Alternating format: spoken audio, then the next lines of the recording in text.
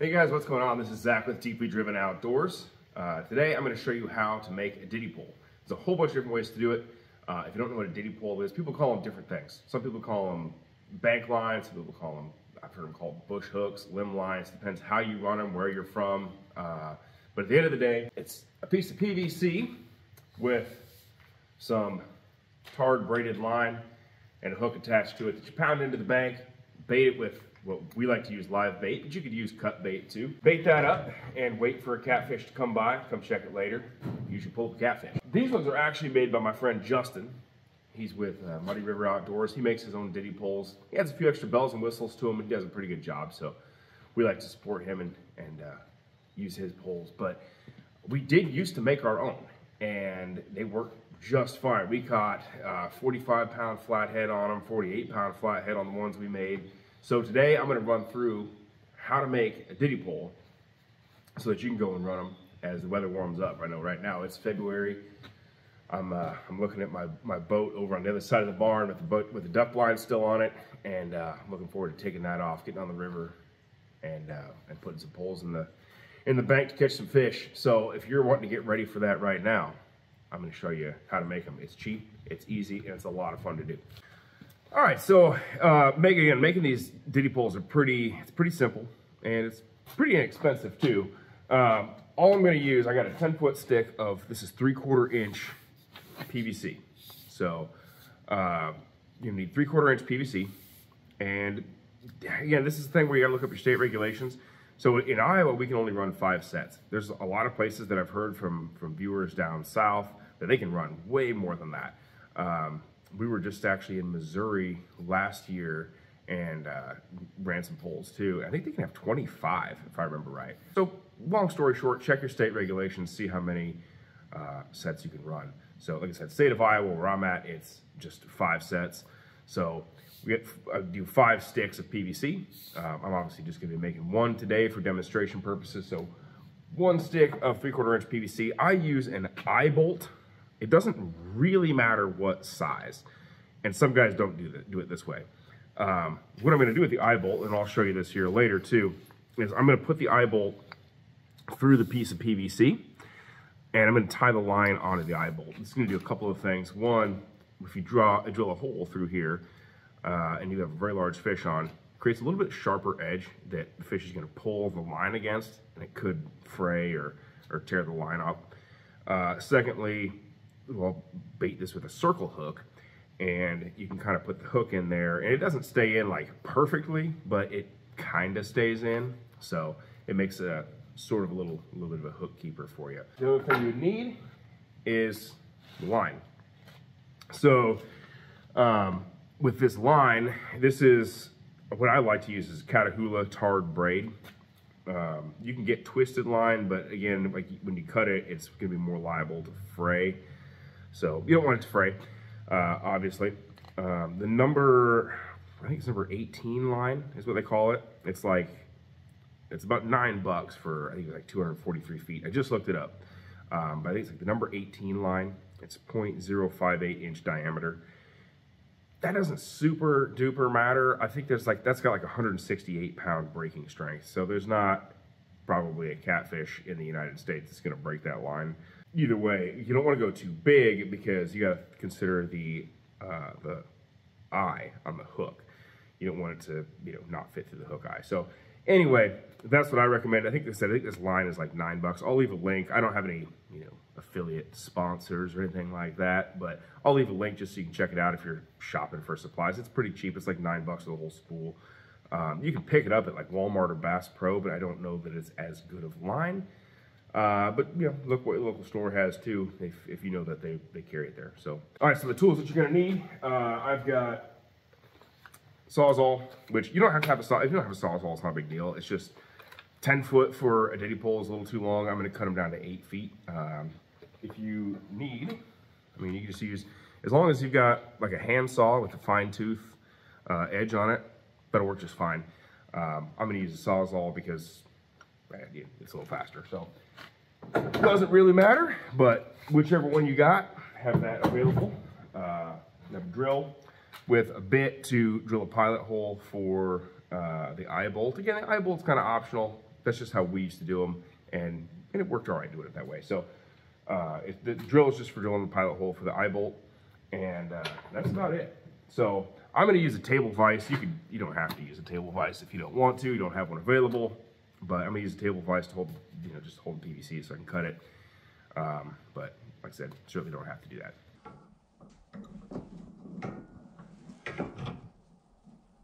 I got the PVC in the table vise. I'm going to measure out 2 feet. That's the thing I think I forgot to say a second ago, is tape measure. I'm just going to measure 2 feet off this piece of PVC and cut it off. Again, 10 foot's kind of long. Like if you're in a boat, you're smacking your buddy in the face with it. It's just a little gaudy. We used to do them 5 foot because the sticks came in 10-foot sticks. That's a bit short, but you could do them. Again, it's not super specific. People do them all kinds of different ways. You can do them 7 feet. There's guys that'll leave them 10 foot. But for my preferences today, we're going to cut them down to 8 feet. This right here is my 2 foot line. I'm going to go ahead and just cut that off. I'm going to try to cut it at a 45-degree angle. And the reason I like to do that is when you go to pound these poles into the bank, they're going to stick in just a little bit better.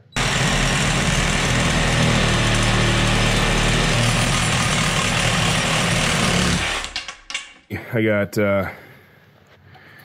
this cut at a 45-degree angle so that, we can go ahead and just slam it into the bank just a little bit better. Some guys will put like a block in here or like a dowel rod, something like that, in the end of this PVC to keep it from getting blocked up with mud. But I don't, for this style of Diddy pole, I don't see that as being super important, but that's a thing that you can do if you like. Next, I'm going to come down to the other end here, and I'm just going to measure. It doesn't really matter. I can just eyeball it, but I'm going to measure, if you were to do them all the same, just a few inches down from the top here, about 2 inches. I'm going to drill that pilot hole, and that's going to be for the eye bolt. I'm just going to measure out, I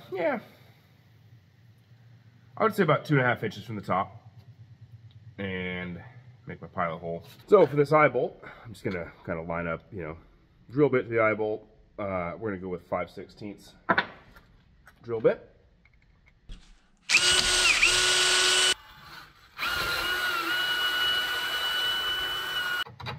Look at that, it fits right in there. Okay, so we got that on there.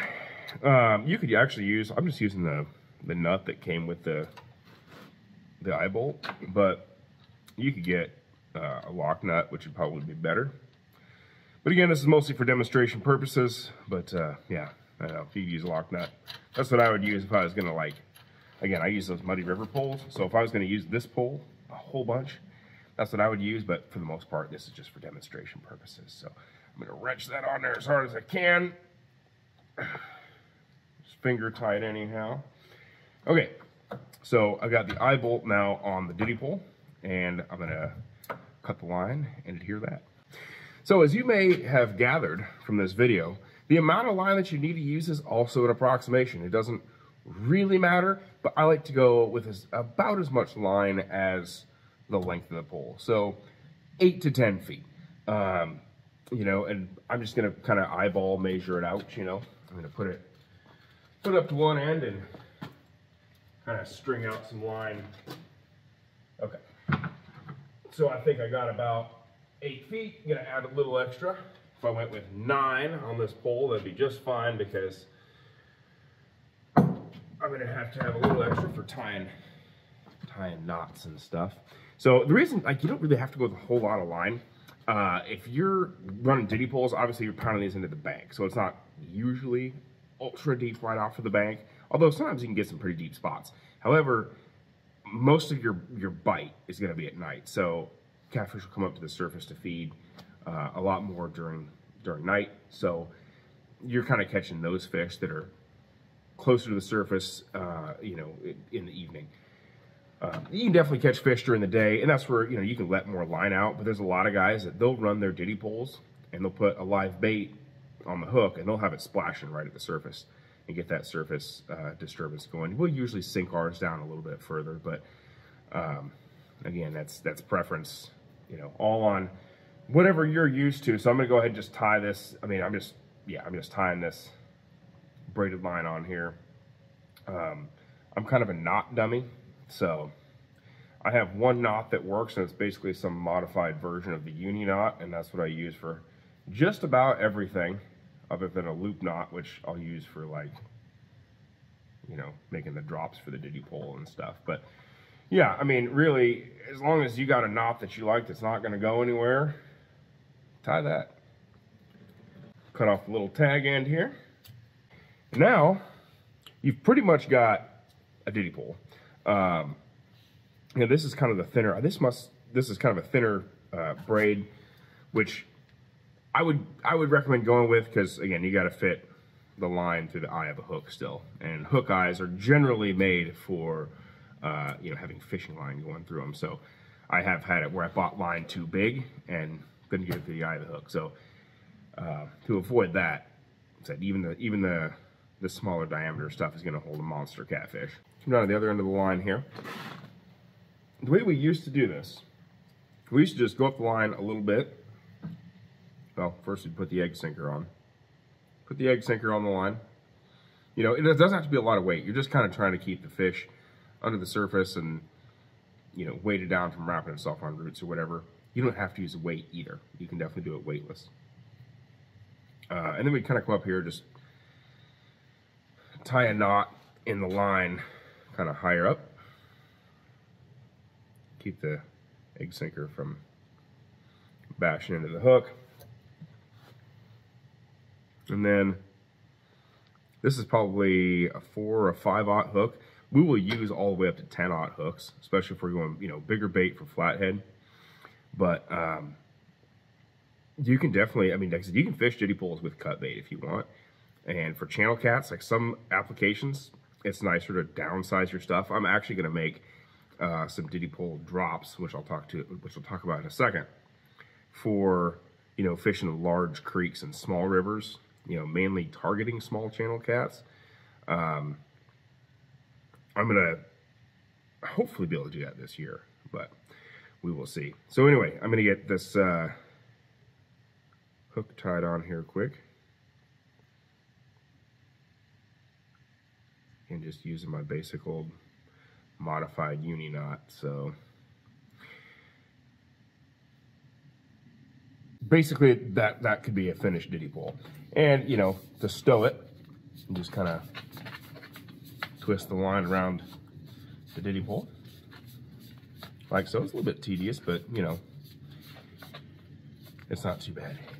That's another reason you want to go put like 30 feet of line on it. Most of the catfish that you're fishing for when you are fishing with Diddy pole are pretty close to the bank. They're using that bank line structure. So then, you know, go up here, you got your eye bolt, got your circle hook. You can kind of just drop the circle hook in there. Again, that's not gonna like keep it ultra steady in there, but it'll stay in there through some rattling around. So it's kind of a hook keeper, but also the smoother edge of the eye bolt helps keep the line from wearing. So that could be all you need to do. You put your name and address on there, or again, check your state regulations on tagging. Always check your state regulations on any kind of fishing. But on tagging these, usually what we'll do, we'll just take Sharpie and write like name and address on here, and that's copacetic, but some states may require different kind of tagging. So just make sure you're doing that, and that's all you got to do to have a functional Diddy pole. I will show you about drops, Diddy pole drops right now, which we started using a few years ago. Makes it a little more versatile. All right, so I just cut the hook and the sinker off of the Diddy pole, and I will show you what we'll do for drops here. Give myself a little bit of line. I'm just going to tie a loop knot. I'm going to take doubled over line, double it around 2 fingers, push it back under and through itself, like so, and get a loop knot. Here you go. I don't know, people call this different things. I call it a dropper loop. Maybe it's called something different, but that's just a loop knot. And you can actually do it either way. It doesn't matter. Again, theme of the video is user preference. But you can put a swivel like a very large barrel swivel on the end of your Diddy pole. Or you could put the swivel on your drop. But again, use your preference. So I'll show you a drop here real quick. So this is a drop that we use. So that's probably, I'm gonna guess, like a 6/0 hook on it, 8/0 hook on it, 2-ounce bank sinker, and large swivel. So that drop size is only 1.5 feet. It wouldn't even necessarily have to be that big. But then, if you got your loop in the Diddy pole like this, all you gotta do is, you take your loop, you put it through the barrel swivel, right? Then all the way through. You bring the rest of your rig up, drop it back through that loop that you made in your main line, and pull your tackle through. You pull your hook, leader, and bank sinker through. Snug that up on the barrel swivel, and you're fishing. And then when you're done, it's so easy to take off. You're just letting the slack out on that loop, and you're pulling everything back through the end of that loop. So it's really easy to take on, take off. That way you don't have to have your tackle on the pole the whole time. Plus, you can swap out depending on the situation. If you want to go with a drop with no weight on it, you can do that. If you want to go with a little 4/0 hook because you want to fish cut bait in a big creek, you can do that. If you want to go with a 10/0, 12/0 hook, whatever you want to do for monster fish, you can do that. It adds a lot more versatility if you can add drops. So that's what we like to do. It's a little more work, but it's not really too bad. You can use the same, as far as the line on the drops, you can use the same stuff that you use on the main line. The Catahoula Tard Braid number 18, if you want. So like I said, that's what we use. But yeah, that's about the extent of it.